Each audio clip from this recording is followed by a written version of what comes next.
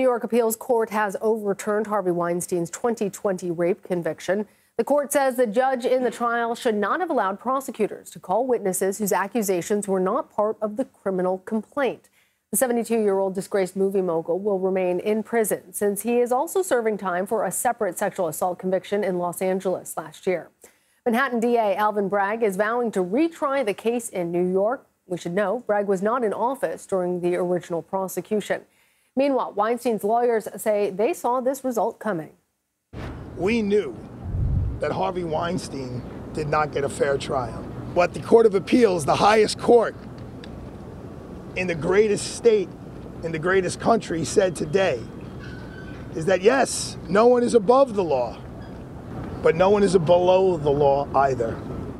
Jericka Duncan and Julie Rendelman are with us now. Jericka is a CBS News national correspondent here with me in Studio 57, and Julie is a criminal defense attorney. Julie, we're going to start with you, though. Explain the foundation for the appeals court decision and whether or not you agree. So I'll start with saying this doesn't surprise me, and I'll be frank with you. It doesn't surprise many of the not only criminal defense attorneys, but actually DAs whose names will remain nameless.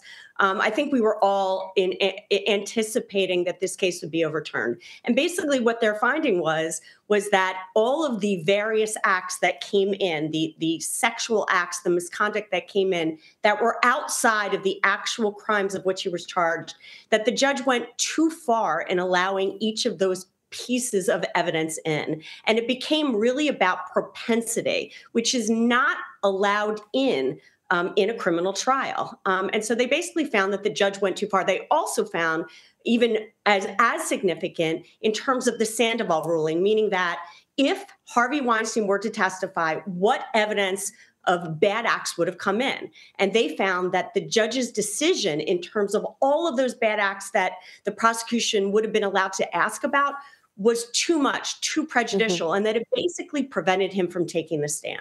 And Julie, what you're saying is not unlike what Jericka, you and I were talking about this morning as soon as it broke. I think for the rest of us who have followed this this story, but maybe aren't as familiar with the ins and outs of it, right, it's a huge shock for us right now.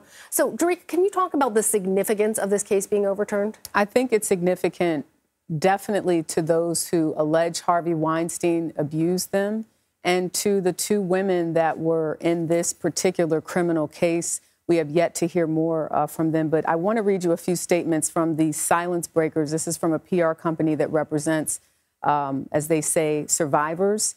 It said, "The news today is not only disheartening, but it's profoundly unjust. But this ruling does not diminish the validity of our experiences or our truth." Another statement coming from Douglas Wigdor's office, who also represented women who accused Harvey Weinstein of sexual assault, said today's decision is a major step back in holding those accountable for acts of sexual violence. But I did speak to Donna Rotuno, who was the lead counsel on that criminal case not too long ago, and she said this is a huge win for them, obviously, because they believe that there were errors in the way that the judge, as you just heard, allowed certain evidence in. And obviously, Harvey Weinstein maintained his innocence throughout all of this. But what's really important to notice for those who were saying, why are we going so hard on this LA case? Because those in the legal community who thought there could be some issues with New York said, well, if there are issues with New York, you can still lean on what happens in LA.